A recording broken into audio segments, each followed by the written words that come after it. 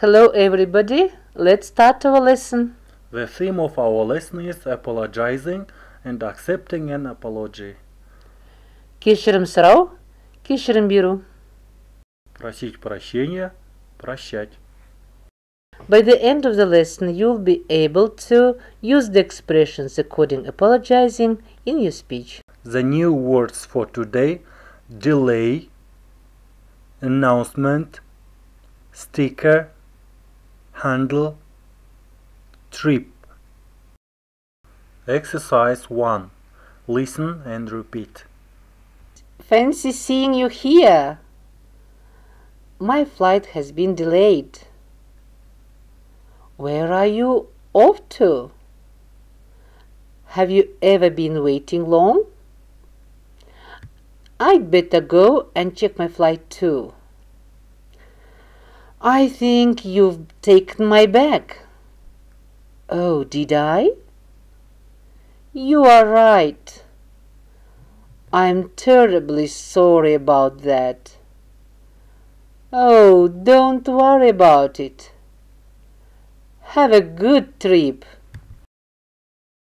Exercise 2. The sentences above are from a dialogue between two friends. Where are they? What happened? Listen, read, and check.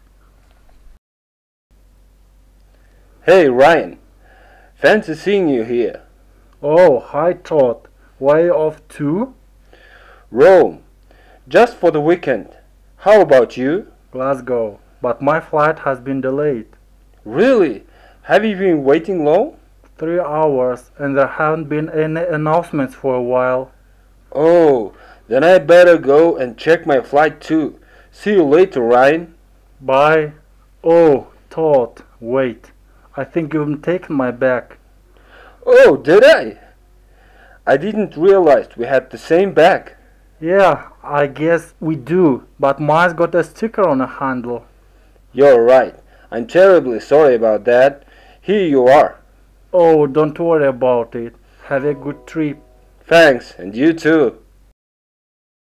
Now you can learn more spoken English apologizing expressions. Number 1. Oops, sorry, or sorry about that. Say these phrases for very small accidents and mistakes, like when you step on someone's foot. Number 2. I'm sorry for, I'm sorry that, and I apologize for. Say these phrases to apologize for specific bad things you did. The last one, I apologize for, is more formal. Here are some examples. I'm sorry for yelling at you. I'm sorry that I yelled at you. I apologize for my behavior. Number 3. It was my fault. Say this phrase to accept your responsibility for the mistake. Number 4. I'm so sorry, and I'm really sorry. These phrases express stronger regret for a more serious mistake. Number 5. I should have, and I shouldn't have. Use these phrases to say what you wish you had done differently in the past.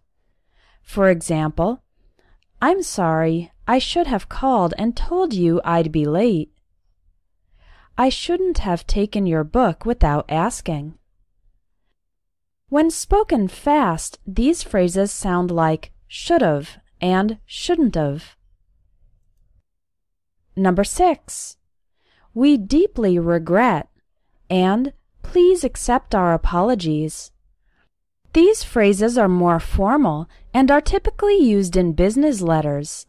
For example, please accept our apologies for the delay in delivering your order.